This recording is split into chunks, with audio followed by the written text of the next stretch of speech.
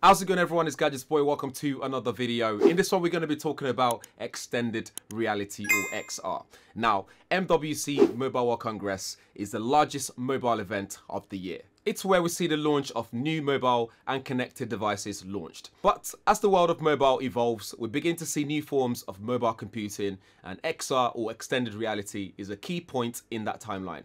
I spent some time at the Qualcomm Technologies Inc. booth to find out more about the work in the XR space, including powering devices enabling the Metaverse and more. I also caught up with Hugo Swart, who's the VP and GM of XR and Metaverse at Qualcomm. I'm Hugo Swart. I'm the VP and General Manager for XR.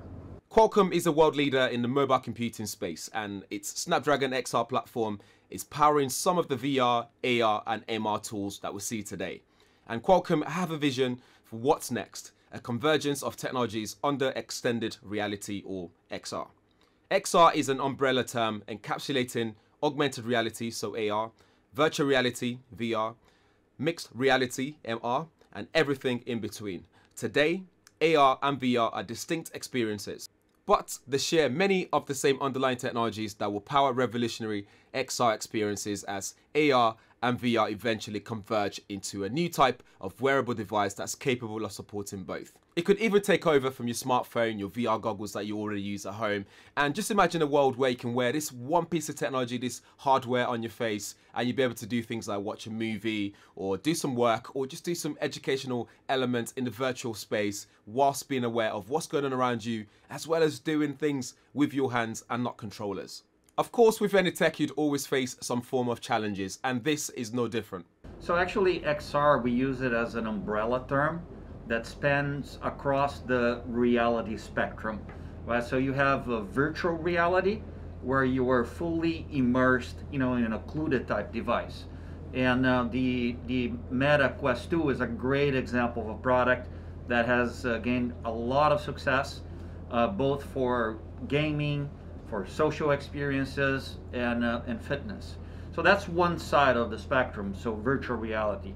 The other is augmented reality, where you have your glasses and then the digital information, the digital life come on top of the real world. So we're still early on AR. In AR, we see more of enterprise business applications that are using products like the Microsoft HoloLens or other more industrial type applications. So, but that's the future.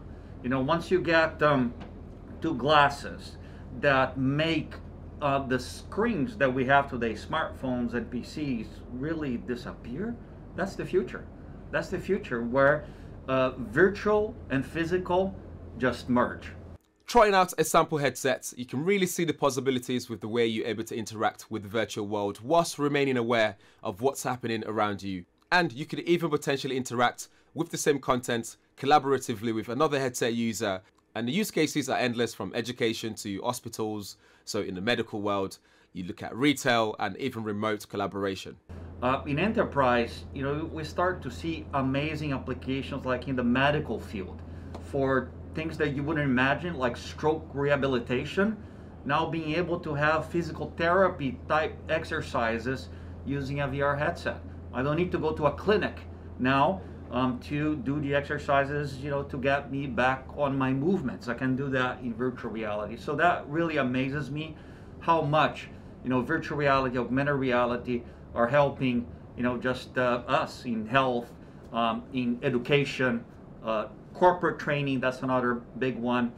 I don't know if you were aware, but in US, all Walmart employees are trained using VR before they go and work the supermarket. So that's another great case.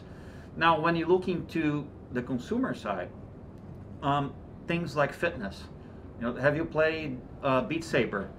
So, that's a game, yeah, but you do a lot of exercise on, with games like that. And we start seeing, fitness type applications become more popular. For XR to work seamlessly, you need a powerful processor to make them work properly. You need the 5G for fast data connectivity. The hardware needs to be fashionable, lightweight. The graphics in there needs to look really good. There needs to be low latency. The UI also needs to fit in with what you've envisioned. And this is where the Snapdragon XR platform comes in. Of course, you need the devices, right, or headsets that enable you to be inside the internet. And that's essentially, virtual reality, augmented reality headsets. And Qualcomm today has the leadership when it comes to having the processors, the chips that support those devices. More than 50 devices already were launched using our Snapdragon products. So we have 2 lines of chips, a processor, XR1 and XR2, but that's just the beginning. The chip is something that we have many devices out there, but beyond that, we also have technology. When you think about the metaverse and imagine your avatar, your avatar needs to mimic all the movements. If I'm moving my hands, how do you put that in the in the metaverse? Well, you need to have tracking mechanisms, facial tracking, environment tracking. So Qualcomm has the technologies to enable that. And then so I talk about the chips, the technology. We also do something we call reference designs. Like you don't see a Qualcomm or Snapdragon based device, but what we do is a kind of a blueprint of a device that then we have our customers, hey, you want to go to market with your device, why don't you start here? So that's the third component. And the fourth component, which is something we announced last November, is we're creating a developer platform. Meaning you are a developer and you want to create applications for the metaverse. What do you use? Today there's still a lot of fragmentation. So we created a new developer platform we call Snapdragon Spaces. So with Snapdragon Spaces, developers can create this spatial apps. And so that's kind of the spectrum of things that we're doing, from the chips, the technology, reference designs, and now going directly, supporting developers. I tried another pair of Snapdragon XR platform powered headsets, and my virtual world is projected in front of me, and multiple realities were created, from a movie theater to education platform for learning, and even a room I can enter and just work out if I need to, like my home gym. Think about it as having a house with multiple rooms, and you can create as many rooms as you wish to do so. Metaverse is obviously a popular term right now, with so many people still trying to define it, but it's here, and Qualcomm is playing a vital role in this area, especially when it comes to the hardware side of things. Now, when talking about future, of course, I cannot miss talking about the metaverse, right? Or us, having our digital lives, be in this virtual environment.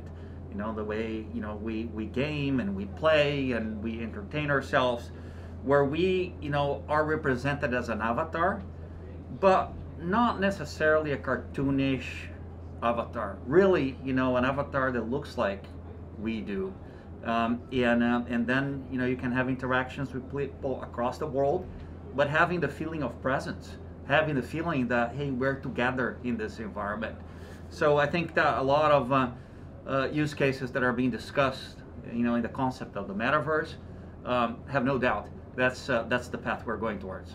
What Qualcomm is doing in the XR space is very interesting, and I can't help but think and feel like that Minority Report scene is becoming a reality. And I, for one, can't wait for when I can do away with my smartphone and VR goggles to have a convergence of all these techs into one single hardware that I can wear on my face, and I can game, work, have meetings with people on there from around the world, and also learn. But over to you though, let me know what you think of extended reality and what Qualcomm's up to, and also let me know what you think about Metaverse as well. How do you define it? Drop a comment below. If you want to find out more about the Snapdragon XR platform, links will be in the description area for you guys to find out more and read up on it if you want to do so. If this is your first time around here, please do subscribe and smash that bell notification as well, so you get notified every time there's a video up on the channel like this one.